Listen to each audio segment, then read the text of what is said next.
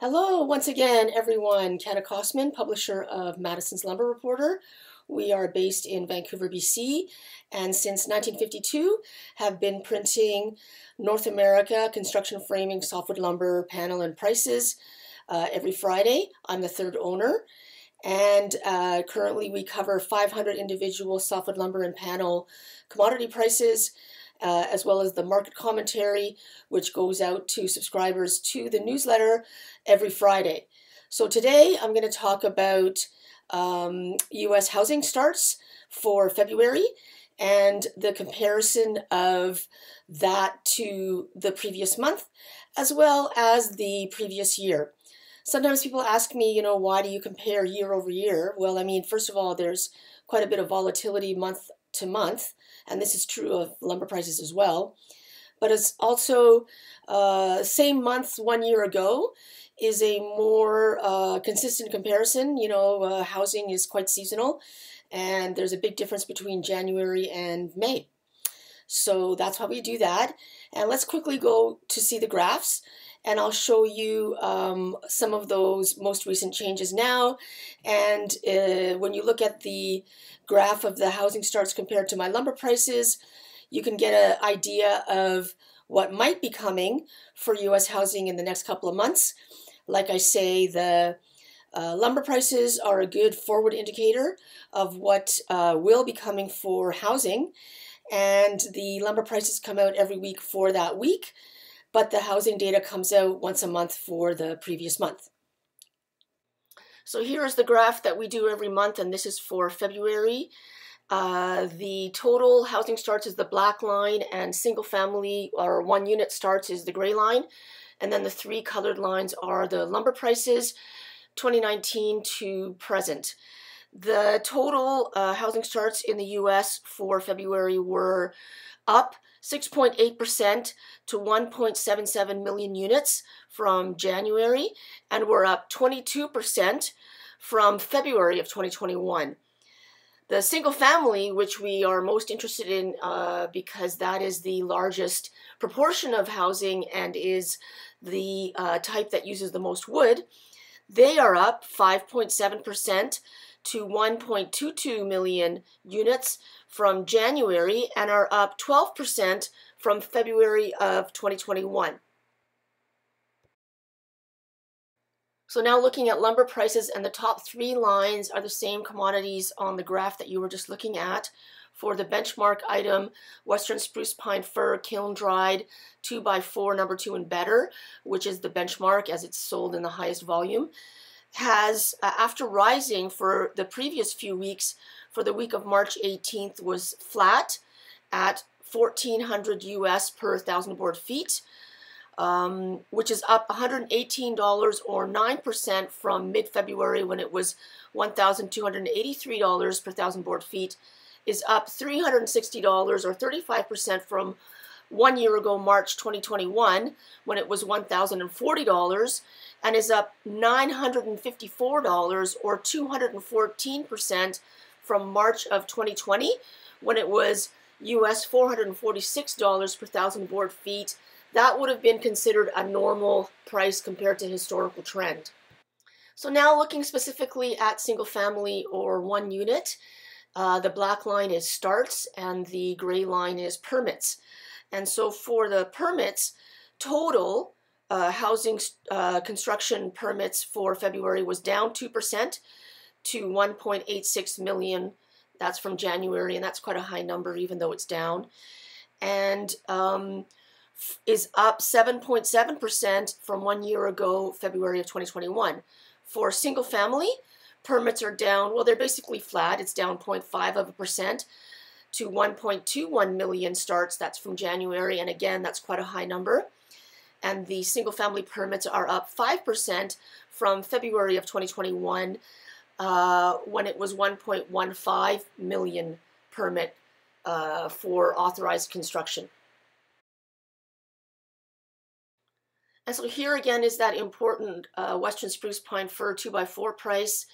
The pink line is 2019, the yellow line is 2020, and that crazy blue line is last year. You can see the purple line sort of reaching toward that incredible high of 1600, but I don't think it's going to make it up there. So some of the insight that we have doing our market survey every Thursday from the sources, which are the sawmills and the wholesalers, is that customers are hesitating to buy, wondering if prices are going to go down.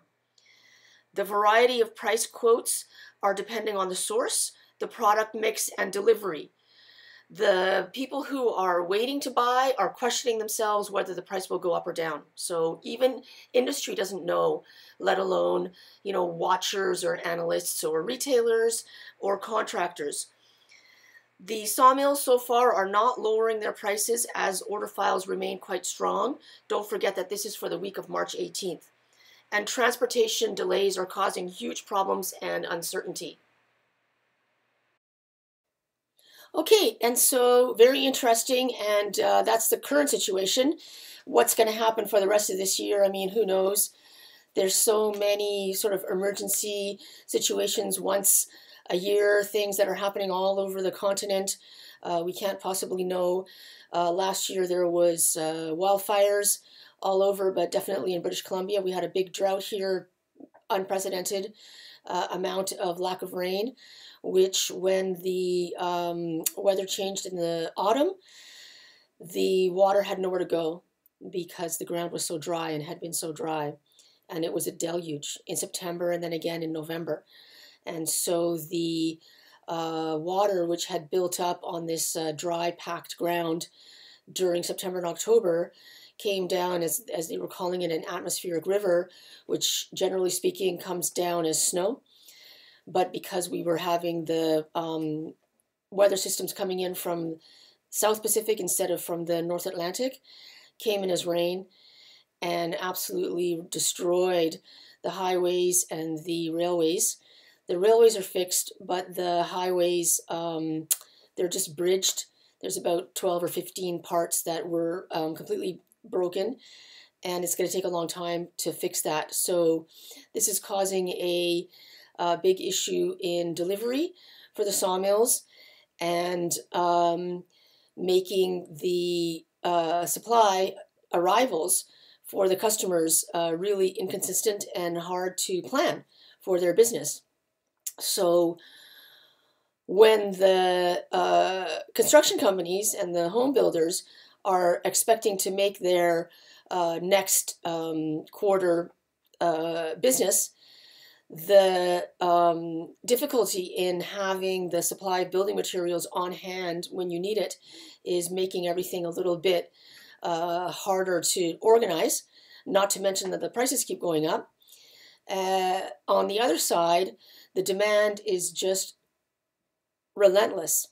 So some really interesting pieces that come out of the construction data from the US Census every month that doesn't necessarily get reported, but it's in there, it's in the basic data release, is the backlog of units authorized but not yet started was at 152,000 in February 2022, which is very high. I mean, they're calling it record highs. And in February 2022, there was 800,000 single-family units under construction, which is up 22% from 1 year ago in February 2021. And there was 770,000 multifamily units under construction, which is up 15% from December of 2020. So this kind of activity doesn't stop and start in 1 month. The momentum from 2020 and 2021 is carrying forward into this year. And so the expectation is that this year is going to be quite similar to last year. 2022 will match 2021 in terms of volume of material sold, in terms of construction activity. Whether that will be still strong at the end of this year into 2023, we still don't know that yet. We do know that there's a powerful underpinning of demand for housing as we have the millennial generation just at the beginning of the usual age to be first-time home buyer. So there's a good 15 years of strong home buying activity coming on just purely due to demographics. At the same time, you have, for the past 10 years, the U.S. has been underbuilt based on population, and these issues are colliding right now. I should note that at the beginning of 2020, there were quite a few or several companies announcing the sawmills reopening. Sawmills that had been closed, maybe since 2015, maybe since longer ago than that, through at the beginning of 2020 through 2020 and continuing until now. It takes about 18 months to get a sawmill back online, one that's been closed or mothballed. And so some of those early announcements at the beginning of 2020 are starting to go into production now, which should help quite a bit, both with the elevated prices and with the volume sales. It's frustrating. It's frustrating when prices are so high, but the sawmills' volume sales are not that good due to these high prices and due to never-ending transportation delays. Something that used to take 6 weeks to arrive is now 6 weeks plus 2 months, and people don't know where their wood is on the highways or on the railway. So I'm just going to leave it there for now, and do check my website, madisonsreport.com. Look around and see some of the stuff that we write about. Subscribe if you're interested in the details.